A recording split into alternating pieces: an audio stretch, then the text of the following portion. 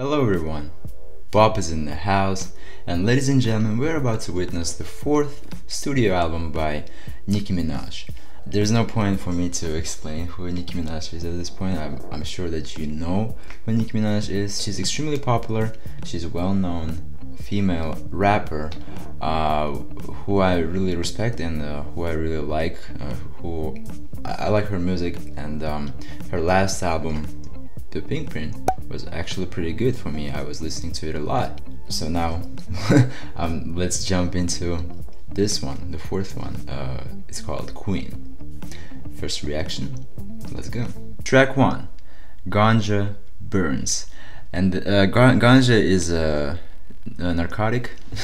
It's a drug, and the reason why I know that is because of Eminem, which is a feature on next track. I'm really excited about that. Eminem just had Must Be a Ganja track on his Relapse album, which is a nice track. Anyway, Ganja Burns, track 1. Dance hall? Pretty cool instrumental, I really like it. Oh, okay. So this album is gonna be about women empowerment, pretty much.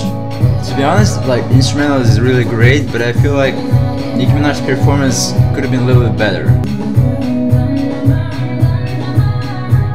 You got a nigga named Jay, now you Beyonce. You got about 3 stacks, now you Andre. You put a part in your face, you Nas, babe. You gotta have real skill, gotta be hoes. Okay, with that verse actually about rappers, like, she's gaining my appeal back.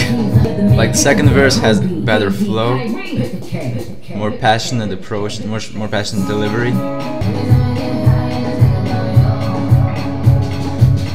I don't remember Nicki Minaj using drugs at all. I don't remember her being high. I mean, I don't live with her. I'm not involved in her personal life at all. But it's just like she's saying, when I get high, I'm thinking about you. And like, I remember she told us that she don't drink alcohol that much at all. Like, she doesn't like the taste of it. And I feel like the same was with the drugs. So that's interesting that she's using the ganja references and talking about being high. Of course, if I'm wrong, let me know down in the comments below. Track 2, Majesty, featuring Eminem and Labyrinth. Ooh, Labyrinth is coming in already with these vocals, and I love the instrumental as well. Yo, I got the money and the power now. The G5 me out there in the hour now. The Mac moving like crack, I'm selling bitch now. He came over, got the trophies in the catalog. Just did the deal, Mercedes Benz, check the catalog. Damn. I'm buying buildings. Ooh. That verse and then coming back to that chorus with Labyrinth. Fantastic. I'm really enjoying this track so far. I'm excited about Eminem's verse, like what he's gonna say. She invites me to the condo. I owe white fees in Chicago. She's tipsy, I'm sober, so she gets a chip on her shoulder. Okay, finally, you're going in, my guy.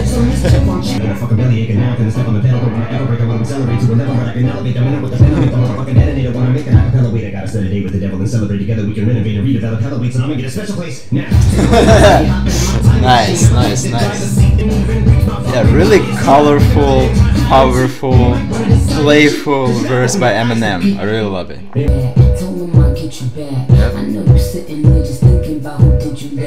Nicki's being innovative with her flow, like she's trying out some different new stuff, which is definitely awesome.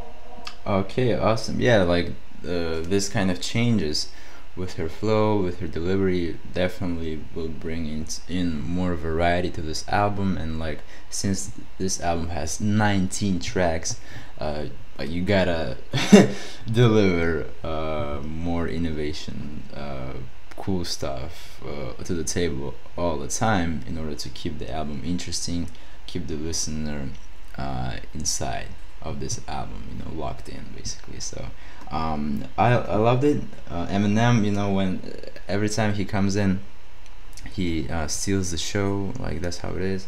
But Nicki Minaj and especially Labyrinth as well. They did a great job. I really satisfied with this track. Definitely adding this to my playlist. And yeah. Oh, I wanted to discuss about it a little bit. Eminem and Nicki Minaj, is there a relationship between them? Let me know in the comments below as well what you think about it. Like, I feel like they're trolling us. Yeah, Nicki Minaj said, yes, I'm having a relationship, but like, I feel like it was just like for the joke. But I'm not excluding the fact that, it's not a fact, but excluding the thing that Nicki Minaj maybe slept with Eminem. The reason I'm saying that because like other people can hear it, but yeah, slept with Eminem probably because, you know, like Nicki Minaj is juicy and and Eminem is a well-respected man, so maybe you know, they had some fun one day, but I don't know about the relationship. Track 3, Barbie Dreams. Ooh. This song, by the way, is the most popular as of now on iTunes.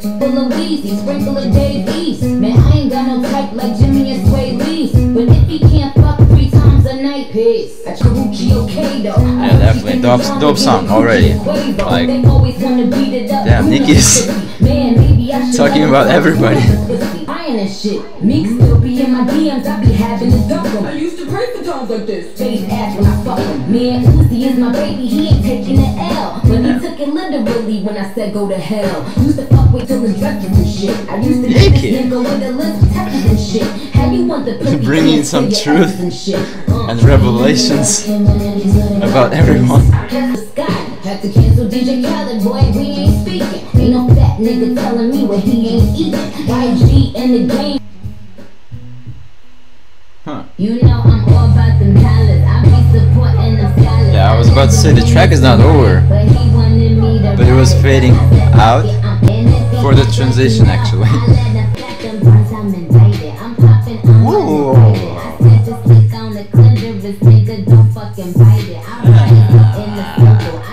Nasty, Nicki Minaj.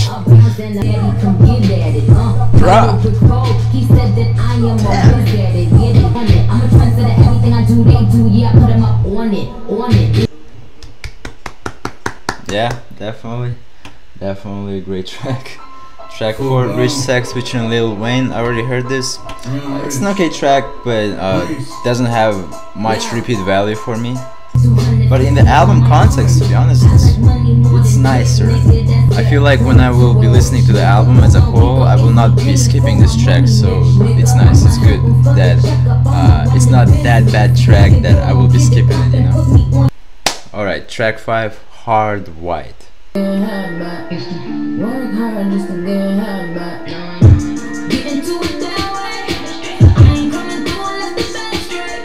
I just to get her back. Yo, just last week I told him to pick a side. I like the song. I like the sound of it. Sonically, it's pretty cool.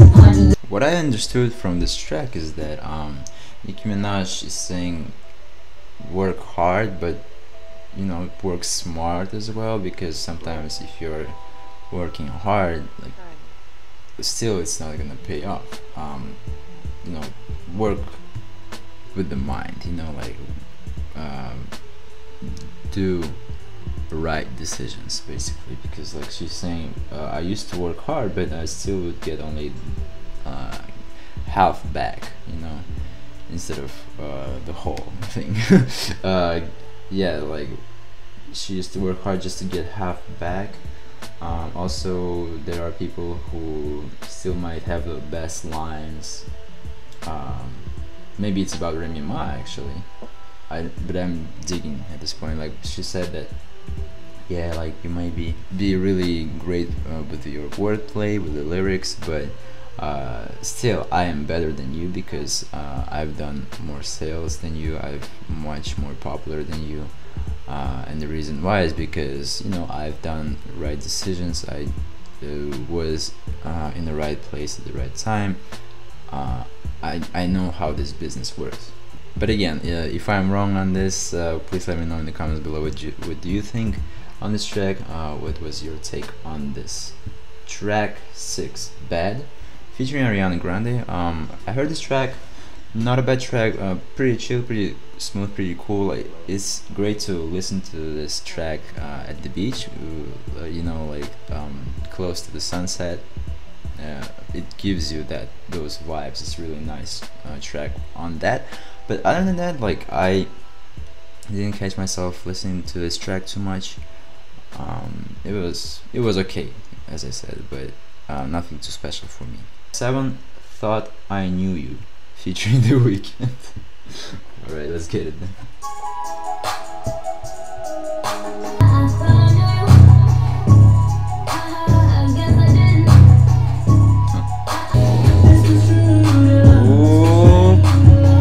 Yes, turn the volume up. Yes. Yep, loving the track, loving the track. Woo. Woo. Yes. Woo. Abel kills it every time. Every fucking time. He eats that bitch. He eats it.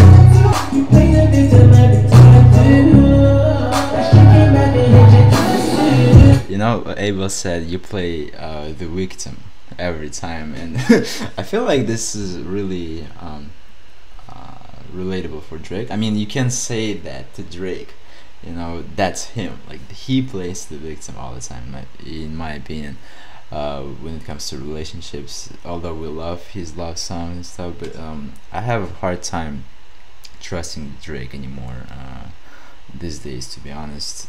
It feels like he had so many women. Like, he's a player actually, but in the songs, like, you see him how, like, he's struggling over this woman and stuff like that, but then but with the actions that he's actually doing, like, it doesn't match. It's not matching to his words. Anyway, let's continue. Yeah, man, love this song. Fantastic production, amazing Weeknd as always. As I told you, he eats it every time. The tracks, he is amazing on music. You know, his take on music is fantastic. Nicki Minaj also did a great job, and to be honest, I feel like singles are the weakest songs so far on this album. The single Rich Sex I didn't really like. Bad is okay as well. Chun-Li is fine too, but like, these tracks are not extraordinary at all. But tracks like Thought I Knew You, which we just heard, Barbie Dreams, or Majesty, those are the fucking great tracks, and at least one of those tracks should have been promotional singles to this album rather than what we heard by far, because like, my expectations weren't great by listening to those tracks. I thought, oh, like, if these 3 songs are singles of this album, probably other songs are even, like, you know, worse than this in quality. But no, like, what I'm hearing actually is vice versa. Like, I'm hearing that the singles are weakest songs on this album so far, at least, which is of course nice, and it's a great surprise. However, maybe the sales of this album would have been even more if she dropped better songs in quality prior to this album. Track 8, Run and Hide. You see, like, it's already much more interesting than let's say Chun-Li. Like, this instrumental is intriguing you, like we're about to enter some world of adventures. In this adventure you're gonna run and hide.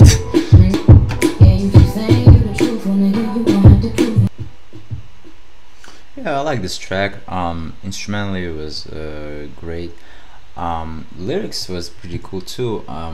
Nicki Minaj, I think she took a nice approach for the song when she was talking about her trust issues.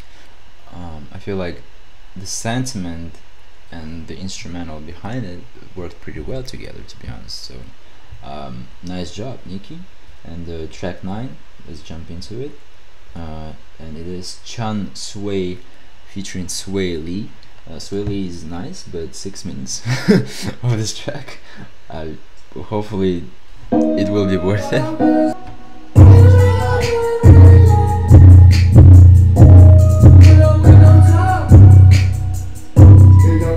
Oh, I don't shoot you. What?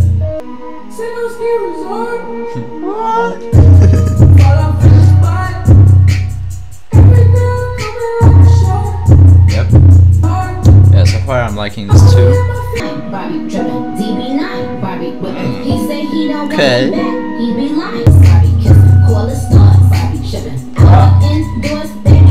Nicki's flow is fantastic on this one, to be honest. It's really nice.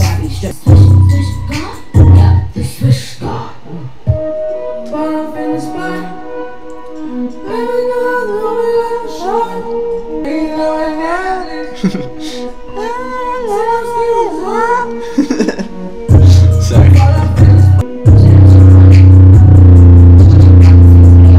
Extra bass.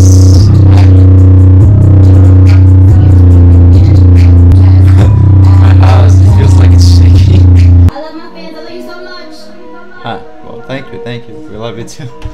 Although I'm not your fan, typically, to be honest, but I like your music. Oh, Chun-Li, track 10. Chun-Li is not bad. It's not bad at all. But I will be skipping this because we have 19 tracks. We gotta listen to it all, and I should be sure that this video is not gonna be like a 1 hour long. Like, it should be much shorter than that. So we're gonna skip the song. Although I really would recommend you to check out my reaction to Chun-Li when it first came out. Yeah, it's in here. Please click, because I really had fun filming that video. I was pretending to be Jackie Chan, and Nicki Minaj was my student. Also, Jaden Smith was my student, and my sister was involved in the shooting. So it was pretty cool. Definitely check it out. Track 11, LLC. Couple steps have been in, bitch, get on your feet. You make twice as much if you switch it up just to see. I feel like I'm King Kong, name still going ding dong. 2 girls getting more money than bomb. I gotta say, bro, like, the production is top notch. I also love the features she brought in this album, and of course herself, Nicki Minaj, is doing a great job. Okay, not a bad track, but for me this track is a little bit weaker than a lot of tracks on here. But the instrumental was pretty cool. It stayed the same throughout the whole track, and I wish there was some maybe switch up or transition to something else, because like for almost 4 minutes hearing the same thing and Nicki Minaj doing something on top of it wasn't really interesting, to be honest. Track 12, Good Form. Okay. Hola, you see your body coming through you with the hola. In that new me and you know where I roll up. Yo, hola, okay, hola. He see me looking pretty every time he scroll up. I got the lift of blicky if you stroll up. Now put your hands up, it's a hola. Money, cause I be the baggy beat. Barbie tape, bring your baggy beat. Everybody beat, on my beat. Who on Barbie beat, who on Barbie beat. Everybody the top like Netflix. So he tryna smash like when the whip flips. I hit licks just Raw instrumental, and this is fantastic, gorgeous, and Nicki's doing great as well. Track 13, Nip Tuck. Hey, right then. Yeah. They know I'm right, what you might do. The things are concerned, cause I like you. No, I can't hide who you are. I can't lie, it's too hard. Niggas like you. Promise I can never miss niggas like you. Yep. No, feeling scared in no way.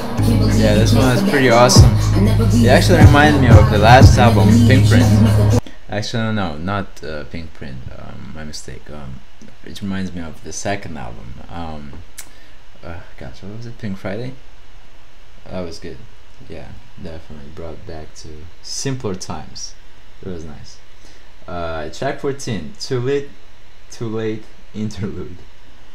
I said I'm cool on it, baby, yeah. I'm straight. You say it's love, only, yeah. Too late. This one already is kind of out of place. It's not a well transition from the last track we had. It just abruptly starts like there's no smooth transition to one thing to another. So kind of, I don't know why it was made like this. I question this interlude, like why this, we need this interlude basically between these two tracks from 13 to 15. Track 15, Come See About Me.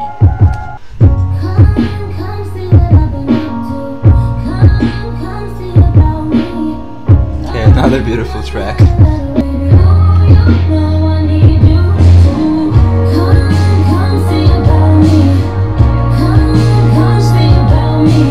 Yeah, in this track she was basically, instead of bragging about something or being cocky, she, you know, went in tune with her emotions. She's missing that boy, she wants him back, she wants to say, hey, like, come see about me, like how I'm doing, and you're gonna see that I'm not actually doing well without you because I'm missing you. So yeah, it's a good change of things. Like, you know, we're getting a lot of braggadocious lyrics, colorful word plays, but you know, Nicki Minaj always has this romantic or love songs as well on her album, so it's not a surprise. Track 15 or 16 actually, yeah, Sir featuring Future. Some more. Headline for a sir with the band, sir. Can't keep her man off my Instagram, sir. You say that I think I just passed her. Icy Paddock, tell me kiss my ass, sir. Pretty gangster, pretty gangster. But she was better than me when it prankster.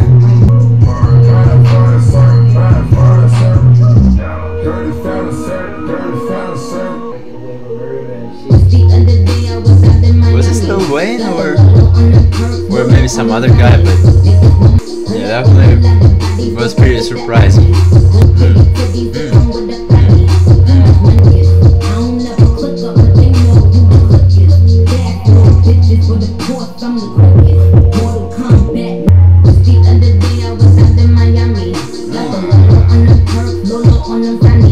Oh, I must say this album a bit too long, to be honest.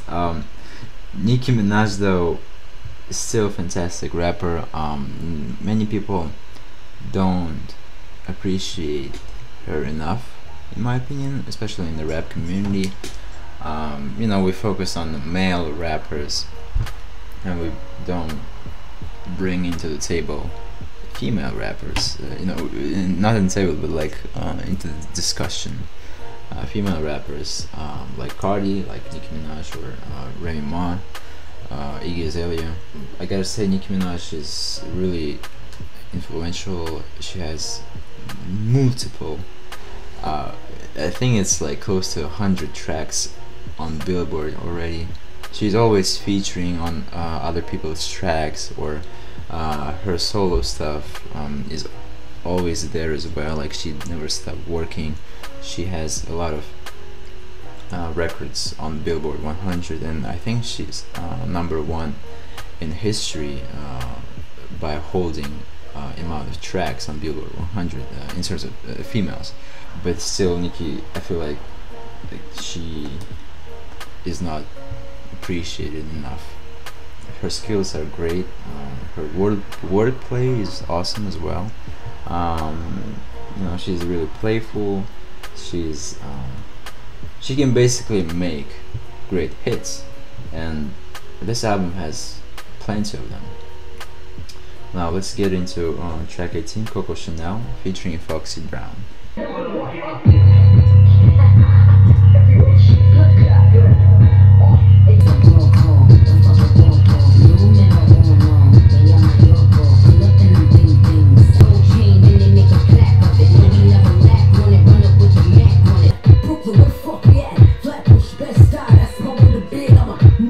That is Foxy Brown.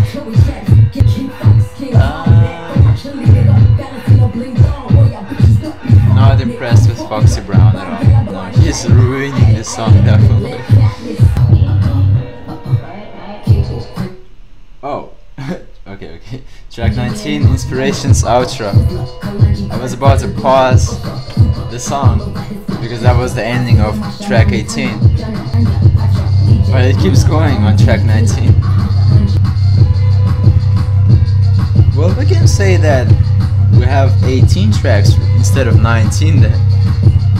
This was just a continuation of the last track. I don't know what was the purpose of separating that on the track list and have that ending as a separate track, but okay. Well, that's the that's Queen. That's the album. A little bit too long. I'm exhausted by listening to Nicki Minaj at this point. Oh man, I mean, it's a good album. It has a lot of good tracks, but definitely I will not be listening to all tracks again. I will probably get best songs for me to my track list and we'll be listening there. But as an album, still not bad. I understand why she has 19 songs here, because first of all, she was not releasing any album for 4 years. Her fans needed a big dose of her. Second of all, songs are still not bad. Like the quality doesn't drop down, maybe a little bit. I like the first half better because it has more features. It has like a little bit better songs, but the quality of songs still are fine. It's still top tier in the second track in the second half of the track list. So different people will like different songs from this album. That's why you know, if I like, for example, track 13 and I will get track 13 to my playlist, other person might like more I don't know, track 15 and get that into the playlist. But I will say most of the people will for sure get to their playlist tracks like Majesty, Barbie Dreams, Thought I Knew You. Run and Hide was pretty cool actually. Chun Sui was good too. Chun Li, if they didn't hear it for a million times at this point, they will also get that. Foreign was also nice. Nip Tuck was also nice. Come See About Me was also pretty good. And Coco Chanel was cool. Only Foxy Brown feature is a disappointment for me. And Ganja Burns as an intro was pretty cool as well. So yeah, so not bad album at all. Not a bad album. I will give it 7 out of 10.